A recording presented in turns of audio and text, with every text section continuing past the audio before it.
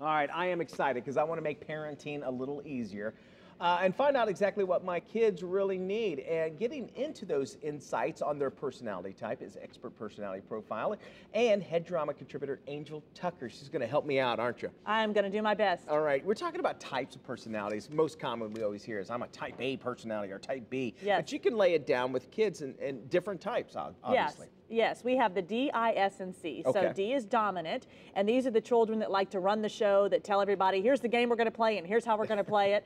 And then the I's are the ones that always get in trouble for talking at school, okay? And then the S's are the very laid-back, friendly, like to help other children and be the nurturer.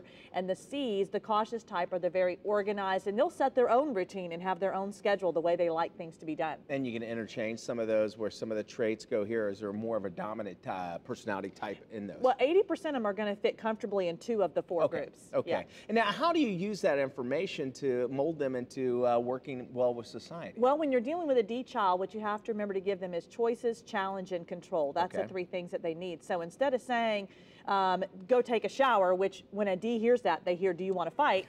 You can say, do you want to take a bath or a shower? The end result is still clean, what you want, but you gave them a choice of how to get there. So choices, challenge, and control. Okay. For an I child, you have to give them short-term rewards. Do not tell them if you're good all week at school, you get a reward on Friday. It won't work. It has to be immediate. S and C. S's and C's. S's, let them know it's okay not to jump right into playing with other kids. They're going to be shy at first, and give them acceptance for that. And then C's, encourage them to try new things, because if they can't do something perfectly, they usually don't want to try it at all.